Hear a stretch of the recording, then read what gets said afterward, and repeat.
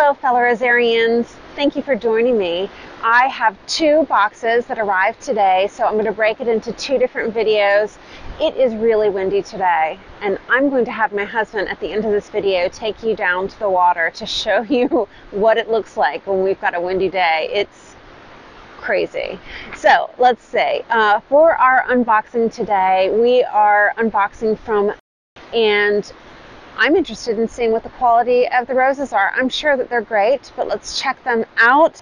Are you going to talk to the same person when you call? There's a group of people that are in the office. It's a small group, so it's hit or miss, but you will be talking to the same people when you call.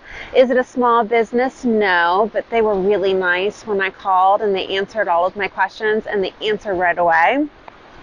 Currently on their website, they have 29 roses, and I believe that they're all on Dr. Huey rootstock.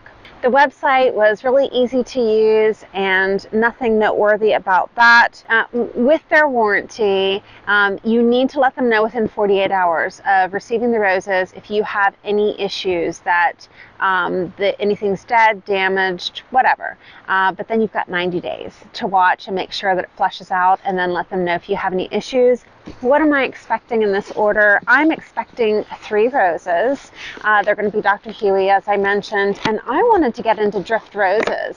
I went down to see one of my friends. I went down to see one of my friends in Florida, and they had drift roses, and they were just beautiful. So I'm looking for something at the front of the border, and I got a couple of different colors to try. These are grade 1. I'm guessing. You know, it didn't specify anywhere on the site that I could see. Okay, so what are we looking for? We are hoping that it is in a sealed bag so that it doesn't dry out in shipment.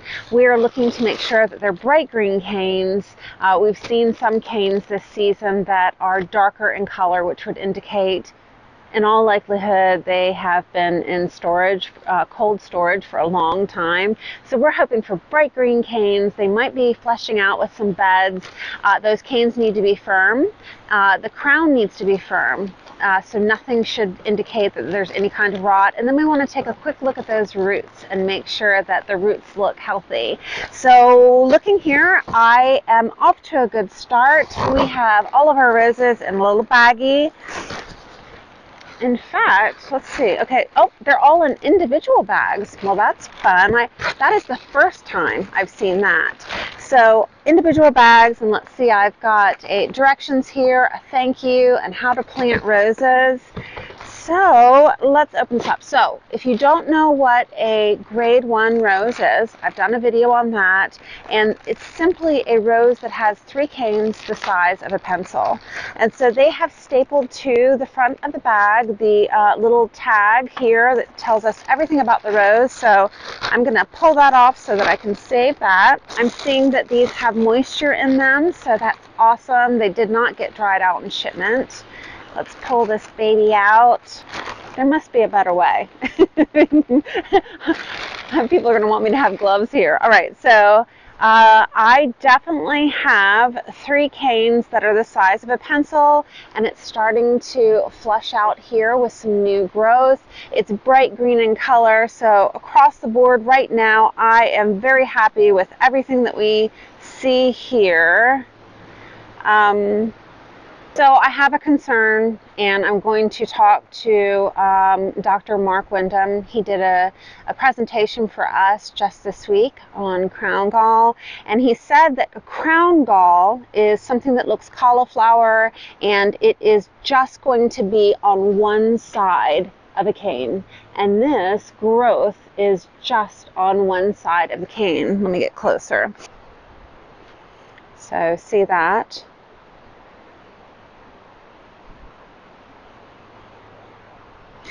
So until I hear back from him to confirm that, this will not be going in the same water with the other ones to soak.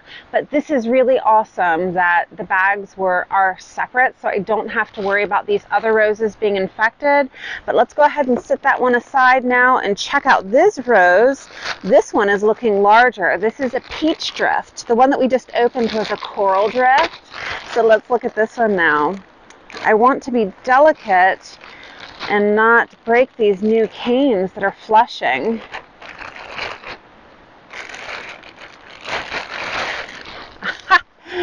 This one is much larger.